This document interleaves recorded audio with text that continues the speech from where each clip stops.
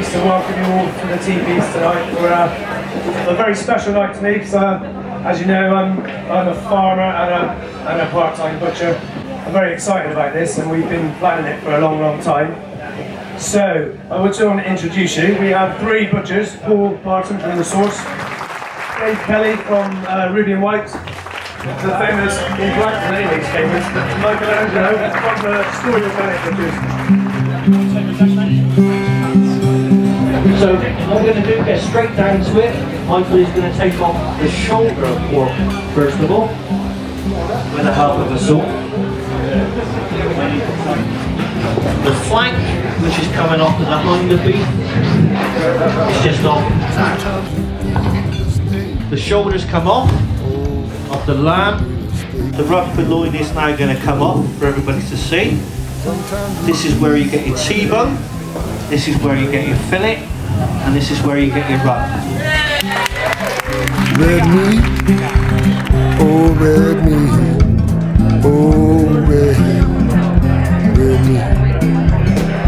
red meat. The notion of nose to tail is something that Fergus Henderson really kind of popularised, I suppose, about 10 years ago. This evening is a kind of celebration of that idea about using the entirety of the animal, do the animal the most amount of justice. That if you're going to kill the beast, then you should use every possible part of it that you can. So we're all here for the nose to tail evening, and the stuff that everybody thinks of, first of all when you're talking about nose to tail, is the offal.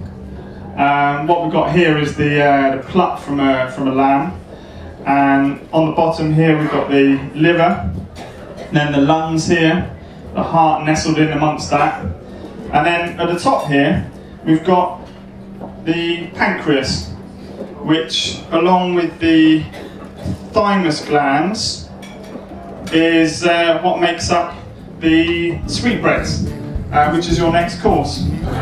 Everybody looking forward to the next course? Sometimes you need to stay, oh baby, maybe. Use a French technique here to kind of create like almost a kind of a net around the piece of meat there. Sign up for half a lamb and give it a go yourselves. Sometimes it takes a love, sometimes love takes you. Sometimes it takes. So the next bit coming off here is going to be a shin, which is what's on the menu. Basically the bit of the front leg, this piece here. If it was off, so I'm assuming it would be a forearm. Another common misconception is that animals have four legs. They don't, they've got two legs and two shoulders.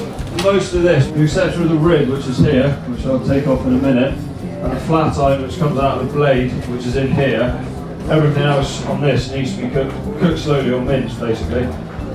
Because it works so much harder, it needs that extra bit of cooking. Sometimes you take the love, sometimes the love takes you. Red meat, oh baby. The guys at work have seen that. Jesus, I got some ribbon.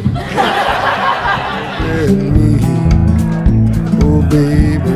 I think we've got the supermarkets to thank for kind of diluting and washing out all of the colour and life out of our British meat.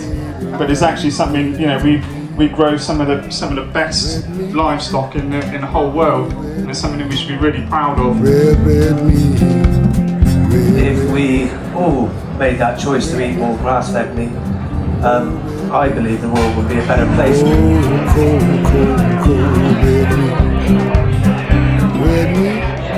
What we'd like to do is for you to come local, buy local meat, and this is what we're there to serve you with local produced meat for your families.